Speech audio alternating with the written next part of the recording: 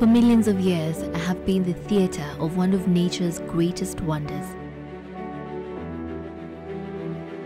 Traveling from the verdant green escarpments in the freezing cold and through the fields of food to the scorched plains in the arid lands, lending a hand to two countries, millions of people, and an assortment of wildlife.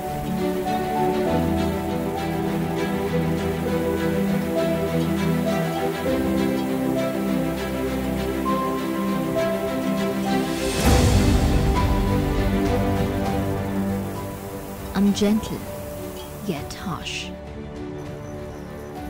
I flow in stillness and in disarray. I give life, but I also take it. People love me, my beauty, my power. But I don't think I can give anymore.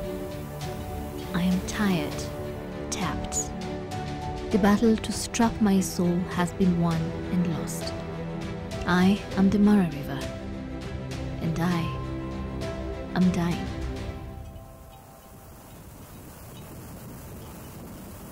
Well, the Mara River is the stage for the great annual wildebeest migration. That's the 8th wonder of the world. But this year, something was missing from the show, and that's the water.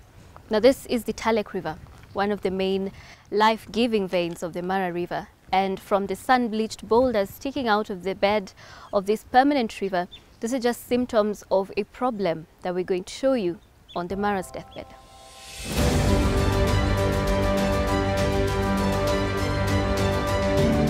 Every year between July and September, when the grass has shriveled and the springs are parched, thousands of restless wildebeests scan the air for distant scents of rain. From the broad grasslands of the Serengeti in Tanzania, the thousands of them rumble into the Maasai Mara National Reserve, a crucial fortress of grass and water for that season. And on a dusty strip of road, hundreds of curious visitors take the rock-ribbed path leading to the Maasai Mara Game Reserve, drawn to the hungry and thirsty nature's travelers. For the migrating animals, danger lies ahead.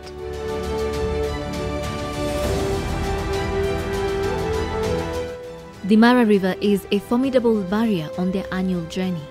They have to scramble down one bank and up another, battling the fast-moving waters and the predators that hide in them.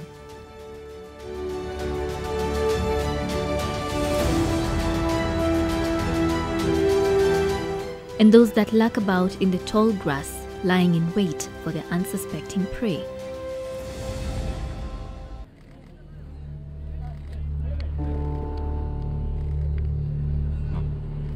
This lioness, going on instinct, picks up more than she can eat.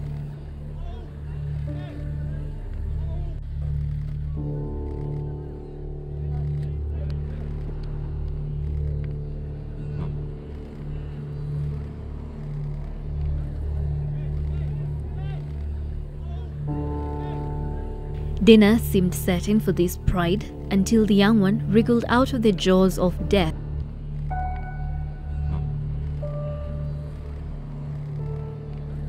And scurried to safety. For the privileged visitors, this life and death drama on an epic scale unfolds before their eyes. But this year, something was missing from the parade. The great watercourse is now drying up.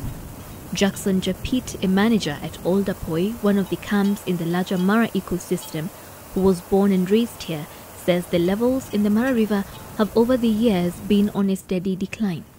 Then the Mara was beautiful. The river was flowing like nobody's business. The river was so big. We used to see a lot of migration in the months of July till September. The water have gone down.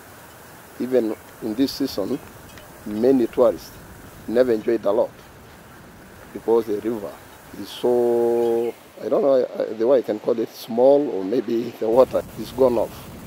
We wanted to see the migration around the Mara River, but we can see crossing the river. Maybe the next time. Joseph Teya works at the Sekenani camp as a ranger. He's been in the Mara for most of his life, and for him, the great wildebeest migration is losing its allure. What was once a great leap into the unknown is now a short, grateful hop across a mere winding belt of mud. Muda yote mimi nimekuwa Mara, wamekuja kuona changes ya Mara. Sababu samani Mara River ni maji ni mingi sana. Siku hizi tunaona Mara River maji yamekatika mara mbili. Kuona katikati ya maji ni mchanga tu unaonekana.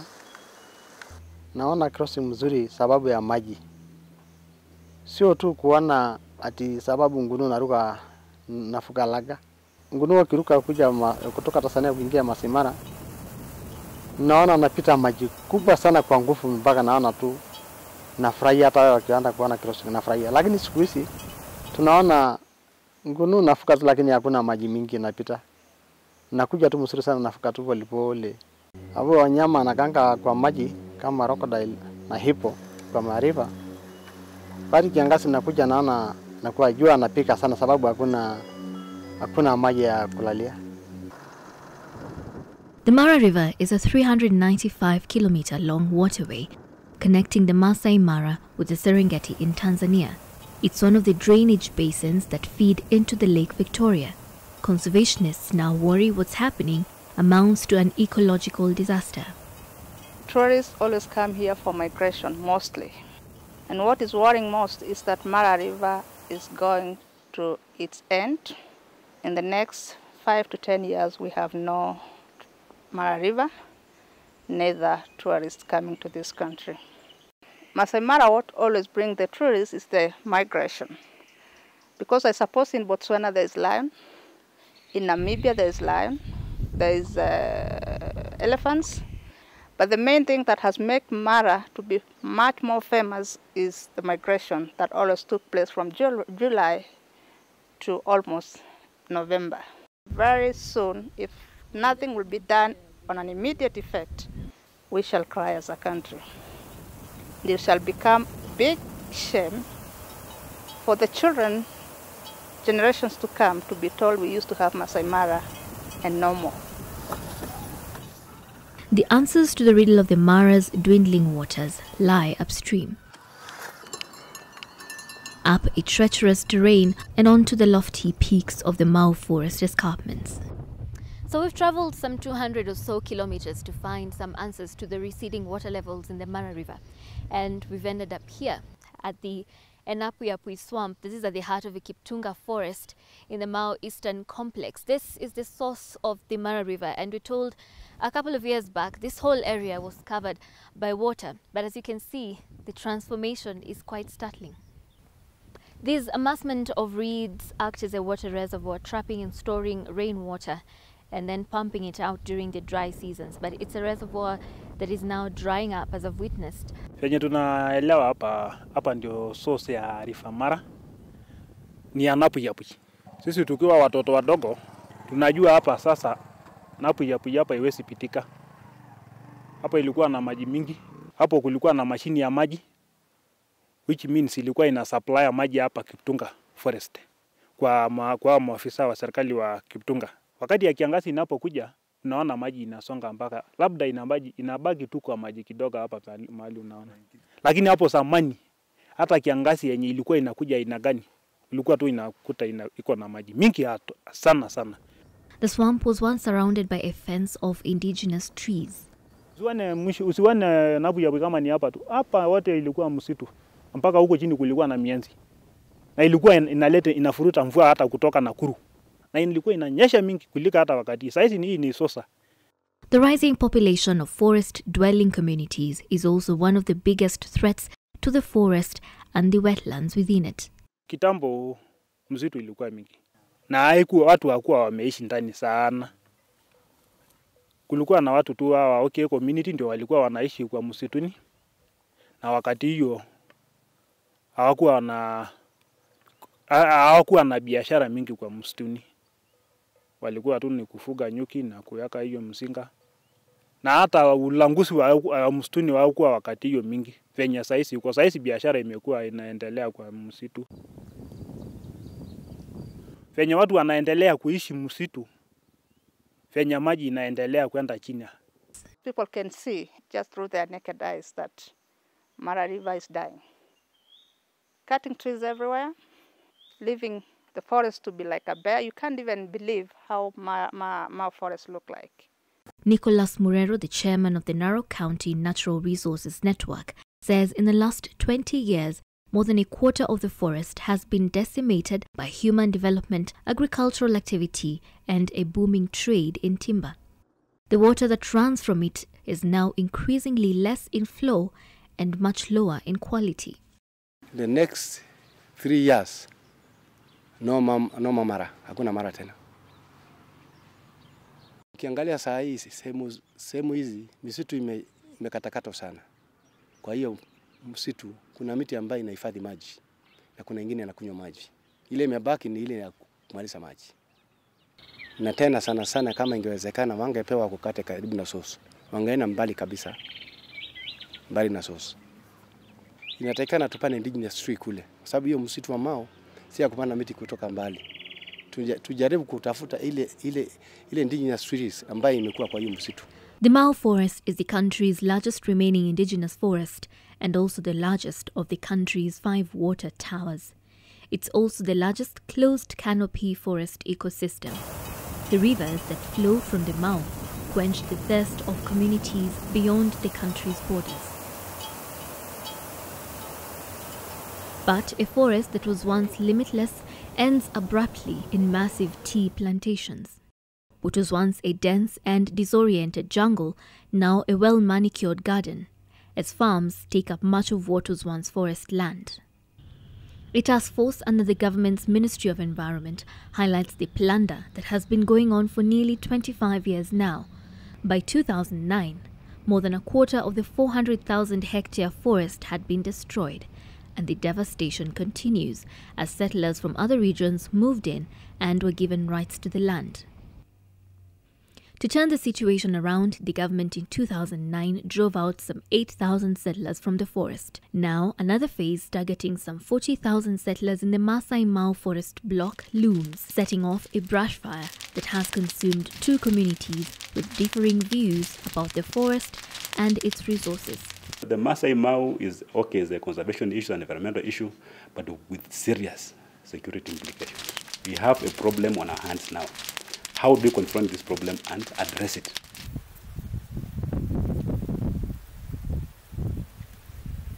These lands where the ancient forest trees once stood is the battleground between 2 communities who've been at odds with each other over the future of the Mara forest. James Olentaya is one of the many families in Olemekenyo village on the hills bordering the forest who've been consumed by the flames of this conflict. A group of attackers descended on his home one night and laid waste to his dreams. Tunastukia watu wanalia kila pahali, nduru kila everywhere. Ndipo wakaja kufamia sisi. Walitusingira, bahati tulitorokesha ng'ombe na watoto, sisi wanaume tukabaki. Naona manyumba kawaida imechomwa. Hii nyumba ilikuwa room 6, room 4 vile unaona. Haya gari yangu ndio ile. Hii nyumba ilikuwa zaidi ya 1200. Gari yangu 1300 ambayo nilinunua imeenda. Si ni hasara. Si waliweka mimi siro. Sasa nimeenda zero.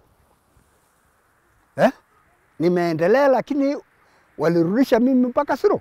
Kwa hivyo lengo la hii vita inaonekana ni Mau Forest. Ni Mau Forest chacho ya hii vita. Hakuna kitu kingine. Ni wale outsiders ndio wanajaribu kutoa mambo ili wapate nafasi wasitolewe kwa Mau Forest. Waasishe vita, alafu serikali wakose nafasi hawa kutolewa kwa forest. But there's always another side to this story. Jane Rono is yet another victim caught in the middle of it. Her house and property in Olpusimoro village were reduced to ashes one night in September. She fled the violence and found refuge in a nearby school, at least for the night. So, si tulipoenda asubuhi tukakuja mpaka shule ya Olengave, tukakaa hapo kitu karibu saa 3 tukaambiwa manyumba imechomwa hii yetu sasa. So tukasikia kuna manyumba imechomwa, tukujua ni gani, tukaambiwa ni yote mpaka store wakachoma mahindi ya store, mahindi yenye ilikuwa store karibu kama ikaongolewa karibu gunia zaidi ya 400. Jane says the fighting was triggered by a cattle rustling incident before it degenerated into full-blown ethnic violence when neighbor turned against neighbor. One person was killed, 29 others escaped with arrow wounds. Tuwezi jua sana kwa sababu hii wanasema ni wizi tu ya hiyo ya ng'ombe. Wanakaa wakiiba ng'ombe alafu vita inaanza. Wanasema Wakalenjin wanaiba ng'ombe inaanza vita. Maasai wanaiba inaleta vita. Sasa siwezi jua sana hapo. This was only one chapter in an episode of violence that's left behind deep scars between the Maasai, originally pastoralists whose cattle depend on the rivers never running dry, and the Kalenjin, mostly farmers, who came here seeking green fields to plow. But the real battle is between government policy on the environment and communities that have made homes in the thinning forest cover. The government targets to forcibly evict some 40,000 settlers from the forest. Those people have got no idea the kind of damage they are causing downstream, because it rains almost all the year, they plant, they harvest, they plant again. They have got no idea. Whatever they are doing has got repercussions on other people downstream, including other countries. People are saying there's like clashes now in Narok. You wait until they start now fighting properly over resources, because they will. These people are herders, and they know that the animals depend on water. Yeah, so we are just being wise. Yeah, and not being wise. If being wise is a bad thing, then I'm prepared to be called a bad person. Many of those who've settled here claim to have rights to the land within the forest. But a report by the Ministry of Environment details how, after 5 community group ranches near the forest subdivided their land among group members, government officials, politicians, private surveyors and other influential persons irregularly increased the sizes of these group ranches into the forest boundaries. This extra land was sold off to unsuspecting outsiders. Waliuza. Jasho sana ni wandorobo. Ni wandorobo. Na usifikirie tu Mau Forest ni wandorobo, ni wakale tu. Wako Maasai. Yes, wako Maasai. Can we honestly say that title deeds in that part of this county are doing what the title is supposed to do? And if they are not doing that, why are they not doing that? It's because they are not legal documents. Yeah, you cannot go to the bank and borrow money using those title deeds. As the battle for the soul of the Mara rages, this lifeblood of the Mara Serengeti ecosystem is in its sunset days, and the odds are stacked against the species of this massive ecosystem. Mau Forest, nafikiri sio Kenya tu inakafa. Tanzania, mpaka Egypt. Kuna nchi zingine ambayo inategemea Mau Forest. Mau Forest ikimalizika, wanyama porini yetu kawaida kekorok hakuna. Kwa hivyo wale mamuto imeanza kukauka. Mara River imeanza kukauka. Hizi zingine ambayo kidogo imeisha. Je, uhai ya binadamu ni mali. Kwa hiyo Mau forest lazima ichungwe. Lazima ichungwe. The wildlife here needs a vast dispersal area to survive seasons of drought, but these safe havens are fast disappearing. Whenever now you go to the Mara, you can see many camps, these standard camps. And again, I think they have a problem. They drain sewages, and I think it can as well even affect the river.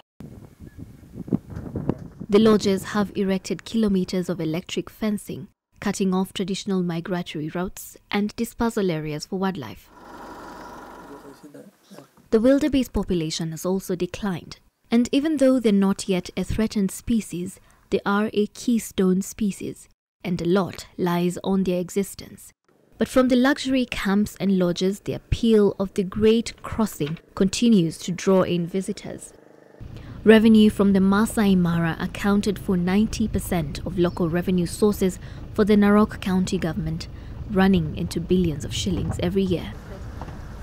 But the fleet of tourist vehicles haven't quite been getting the spectacle that they came for.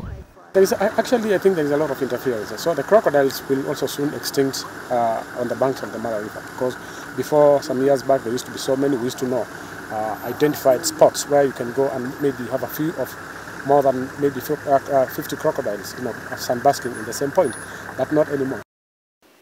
We do have lots of repeat clients, and of course they see the changes. Maasai Mara is being sold by word of mouth. If people come here and see, like after 2 years, they come and see Mara River is dry up. That's the same word got back to worldwide, and they'll again say, don't go to Kenya, because I don't think there's anything else that you can see now. So let's go to Namibia, or let's go to Botswana, or Tanzania. Serengeti is our neighboring country here. Hakuna Maasai Mara ataishi kusha ile wanyama ambayo iko kwa mto Mara River. Wasipochunga msitu wa Mau, unaona kama Mara River itaisha. Hawezi kuchukua 5 years now. Ikiwa watu wataishi, hawezi kuchukua 5 years. Kwa hivyo Mau forest imeisha kwa Narok South, I tell you. Imeisha. Ni serikali ahakikisha kwamba mwisho pahali iko Mau forest na reserve watu itolewe. Hata kama mimi naishi hapo, nitolewe. Obvious. Tupande miti. Turudisha Mau forest iwe Mau forest. In the interim, the crossing into the Mara from the Serengeti continues, even though there isn't much of a river to cross. But in the long term, the warning signs are out. Profound choices have to be made, as the great wildebeest migration isn't great anymore, and soon it will just be no more.